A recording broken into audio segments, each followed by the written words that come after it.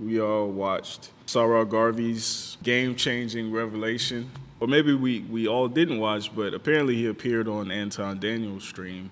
As always, that turned into a Mandingo fight. I watched Lead Attorney stream, where he, like a lot of our leaders in this space, defaulted to defending Ms. Hannah. Matter of fact, I watched my brother James Penn Jr. go up there and attempt to have a conversation with lead attorney, but that was quickly turned into a proverbial dick measuring contest. Who was smarter, who can use the best words, who can catch the other person in the most rhetorical traps. I posted the other day, I said, conversation should not be a competition. And the reason I said that is because I am new, obviously, to the manosphere. And a lot of this stuff and a lot of the theatrics that happen in the manosphere, I'm unfamiliar with it. I got thrown in here because my series was called Kevin Samuels Started This Conversation. So obviously, at the time, Kevin Samuels was, the high chief of the manosphere. So it put me in a certain part of the algorithm. One of the things I learned as an African immigrant is that Africa, I think you can make a good argument for some of the results of colonialism. I think you can make a good argument for some of the results of our culture, because I'm critical of African culture as an African. But Africanness, right, in the 21st century does not value its own capital. We can talk about how we sell our valuable minerals to the Western world for less than it's actually worth. We can talk about how we pay expats, expats being people who take their skills from one country to come work for another country. We pay expats more than they would make in their home country, knowing good and well, or maybe not even knowing that they are not their home country's best and brightest, because if they were, their home country would compensate them adequately. So essentially, we pay America and the UKC students to come lead our best and brightest. But the main thing I want to talk about is how we devalue our own human capital. And it is not until that human capital finds its way to the West, finds its way into the loving arms of the white man and the white woman, that their talent, that their potential is properly cultivated. Why am I bringing this up? I was watching King Rich's defense of Pearl, and he said something that I thought should be the main subject of our conversation. He said that, which one of you is willing to offer me an opportunity if I go against Pearl? Basically, he was like, despite whatever she might be, she's got the best deal in town, because my channel wouldn't be this big, my bag wouldn't be this big if I didn't side with Pearl.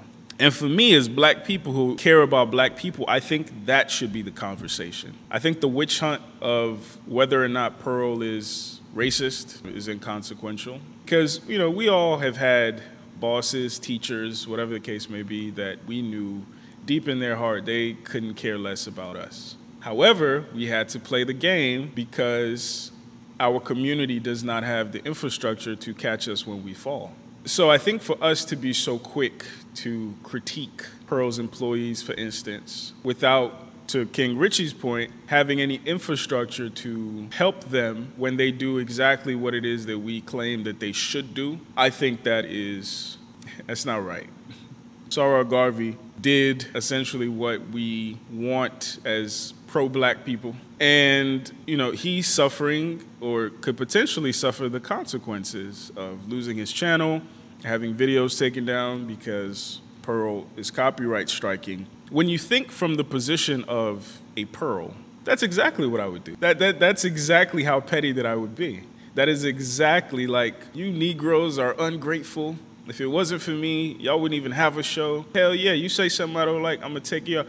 That is what they should do. And I think that's what frustrates me the most about the conversations we have about racism, because we assume that if we had the disposition of our white brothers and sisters, if we had the circumstances of our white brothers and sisters, that we would be more moral, more ethical, in the whole nine. And maybe that's the case. However, when you study history, When you, for instance, you study the Crusades of the Catholic Church, when you study Manifest Destiny, when you study the Caucasus Mountains, where our white brothers and sisters originate from, there is a clear incentive to rule, to conquer, and to maintain supremacy. There is an absolutely clear incentive, because if they do not do that, what a lot of people may or may not realize, white people are the minority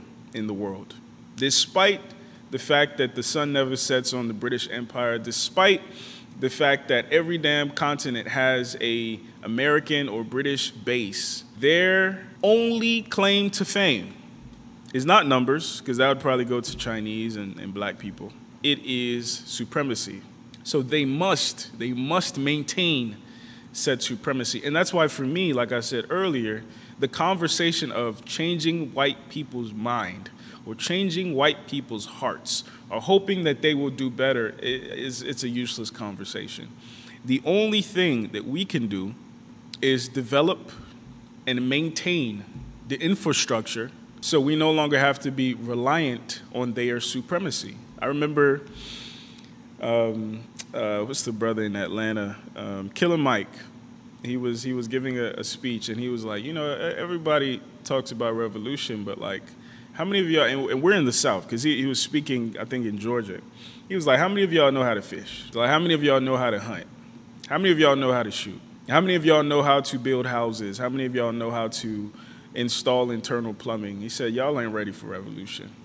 Y'all just talking. I think the only proper response for people who actually give a damn is to invest ourselves in productive conversation. And like I've said before, that means supporting what you want to see more of instead of giving ears and lip service to what you dislike.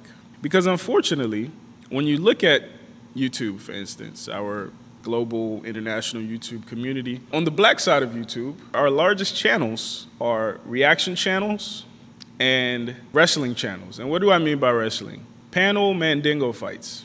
That when you actually investigate, why is this channel popular? Well, it's because they have a lot of viral clips of person A cussing out person B telling person C to meet him outside, person D telling person E, you know, that I'm richer than you.